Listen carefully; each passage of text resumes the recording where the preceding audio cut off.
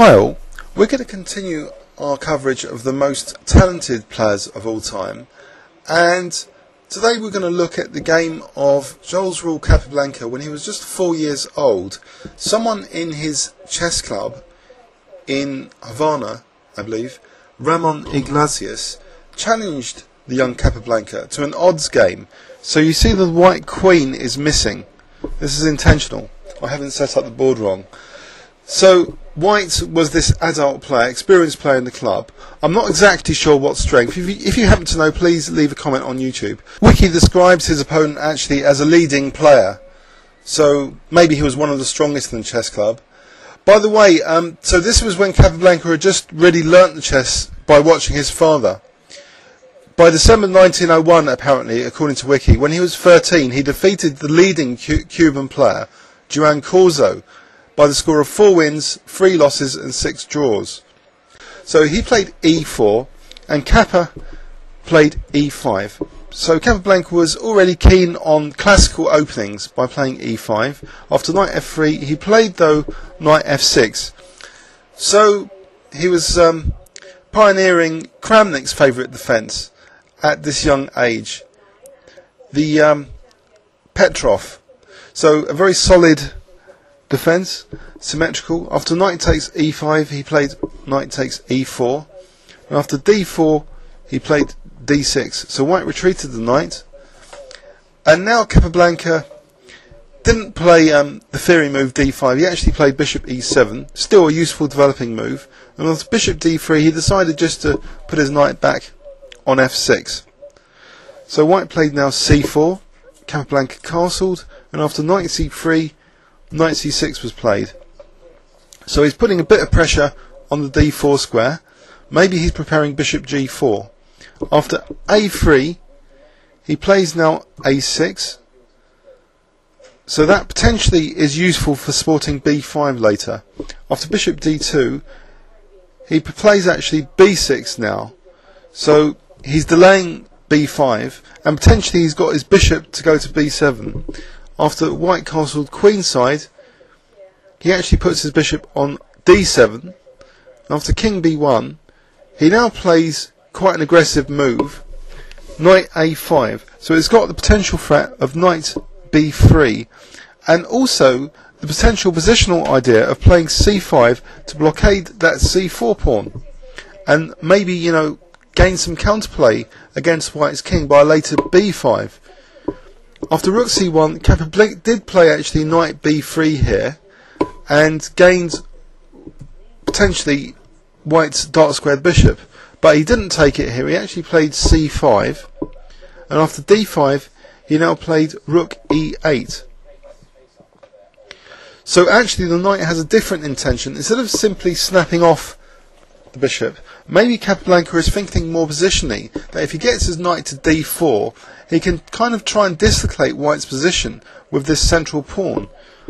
After h4 Capa actually now plays b5, so he's generating some counterplay already against the white king. White continues with this brutal kind of attack on the king side. He's a queen down after all and has to get at Capablanca's king to gain some compensation. But now Capablanca plays the positional knight d4, so he's actually dislocating white's position a little bit with this move. After knight takes cd, knight e4, what black now took on c4, and if white plays rook takes c4 then there's bishop b5, and that's kind of annoying to be able to play then bishop takes d3 check and knight takes e4. So white decided to take on f6. After bishop takes f6 now took on c4, but Capablanca bravely now took the g-pawn, so not minding that white's got the open file against his king. There simply isn't enough force to make that an exploitable weakness here. After bishop d3, Capa now played bishop f3, forking rook and the pawn on d5. So after rook h3 he does take that centre pawn.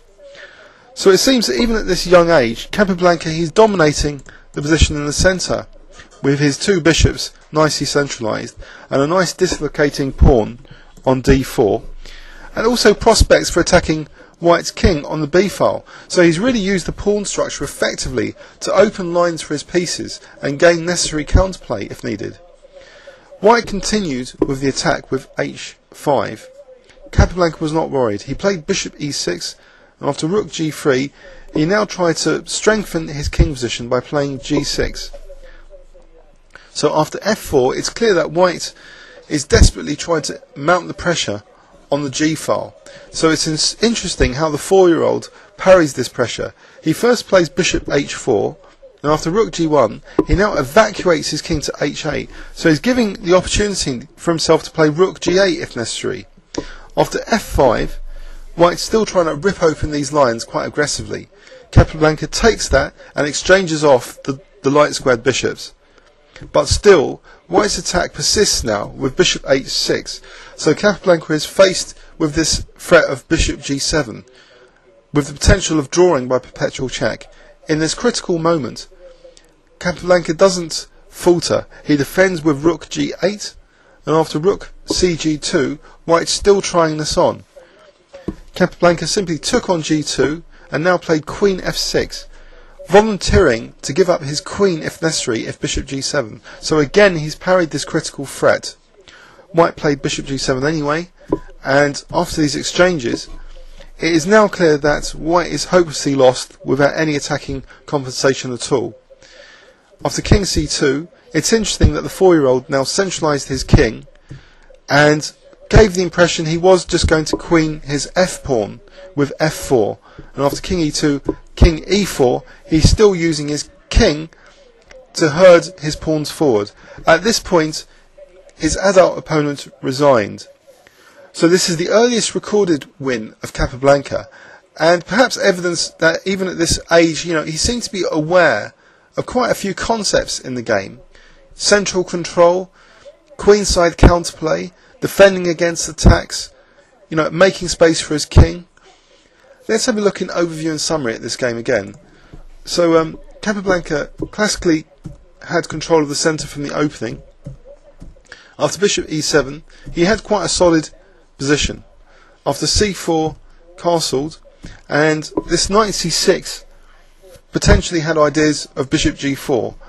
But actually Capablanca played quite slowly now on the queen side with a6, perhaps a bit nervous about white's pawns going forward on the queen side, and now b6, and after castles he played bishop d7.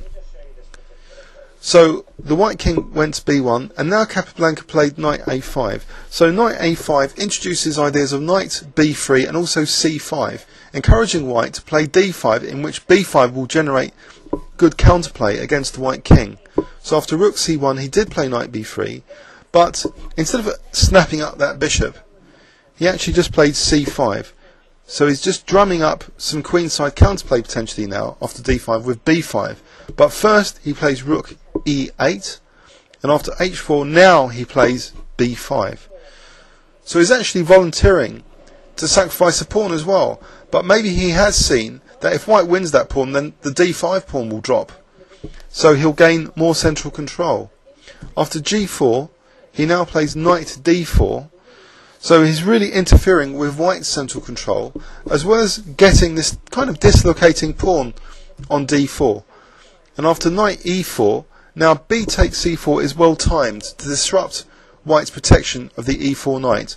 So white now played knight takes f6, and after bishop takes f6, bishop takes c4, Capablanca snapped that g pawn and defended successfully the attack now. First after bishop f3 winning white's d pawn, and now calmly defending on the g line with g6 and giving his king now an escape square with king h8, supporting the idea of rook g8 if needed as a defence. So after f5 he took on f5, simplifying further, reducing white's attacking resources, and now rook g8 at the critical moment to defend against bishop g7.